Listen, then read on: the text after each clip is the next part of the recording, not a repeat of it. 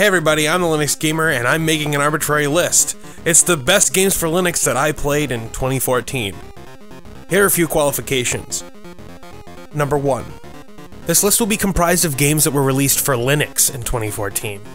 Games that saw a release on other platforms in previous years are eligible for this list.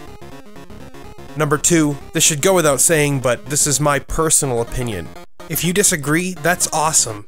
Let me know in the comments or on Twitter at @TheLinuxGamer. Number 3. The number of games released this year for Linux is staggering, and I haven't had a chance to play all of them. If I've left something out, let me know in the comments. And number 4, this list will be limited to games that I've personally played. I can't very well put a game on this list if I haven't played it. And without further ado, let's get to the list. Limbo. To be fair, Limbo was released for Linux back in 2012 as part of the Humble Indie Bundle 4, as a wine-wrapped binary. However, I feel it's appropriate for this list because a proper, native release of this game was made available on Steam in June, without much fanfare. Jazzpunk. Jazzpunk is a surreal and absurd comedy exploration romp. The humor is top-notch if you're into dry, Python-esque wit. It's fitting that Jazzpunk was published by Adult Swim. If you've seen anything on Late Night Cartoon Network, you've got a handle on this game. Though nothing can prepare you for some of the absurd and hilarious things you'll encounter while playing. On a side note, it's quite satisfying to me that Python-esque is in Google Chrome's dictionary. XCOM Enemy Unknown. XCOM Enemy Unknown is a turn-based strategy game that I was a fan of before it came to Linux. I enjoy battling off alien forces, stemming worldwide crises as they crop up, and micromanaging technology research while also supervising the battlefield. Borderlands 2. I've talked at length about Borderlands in my previous review, so I won't waste your time. It's an awesome game and it's tons of fun. I highly recommend it. So why isn't Borderlands the pre-sequel on this list? I haven't played it.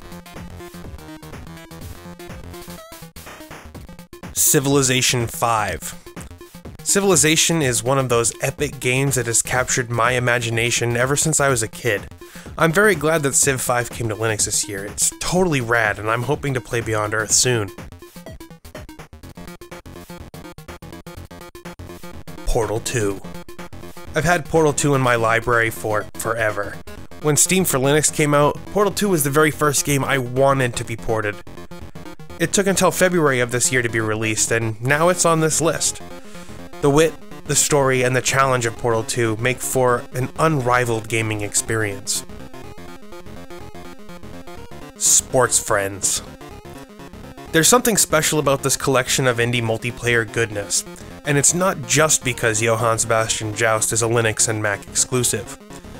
I can't gush enough about Sports Friends, and I don't want to regurgitate my previous video, so you can just mosey over there to my last review and check that out if you're interested. Shovel Knight. There are many games that have that pixel art aesthetic, but there aren't many that strictly adhere to their retro origins. Shovel Knight does. The developers made a decision that they were making an NES game, and stuck with it, limiting the on-screen color palette, hand-animating every sprite, and using proper 8-bit sound effects. That's why Shovel Knight has a special hold on me. It looks, sounds, and plays like those classic games of yesteryear, with limited modern elements. It's gorgeous, the controls are tight, and the team at Yacht Club Games deserves all the praise that can be heaped upon them. Towerfall Ascension.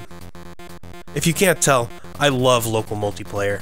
That being the case, I've been a fan of Towerfall since it came out for the Ouya. Yeah, I was an Ouya backer, and I'm not gonna knock on the system.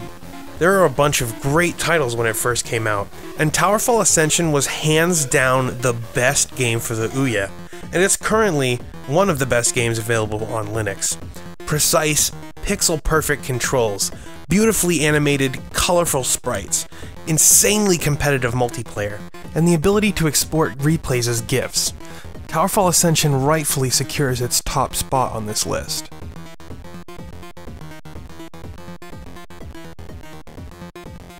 Well, that's my list. What do you think? What essential games from 2014 did I miss? Tell me in the comments. If you enjoyed this video, don't forget to hit that like button, share it with your friends, and subscribe to see more from me, the Linux Gamer. Thanks for watching.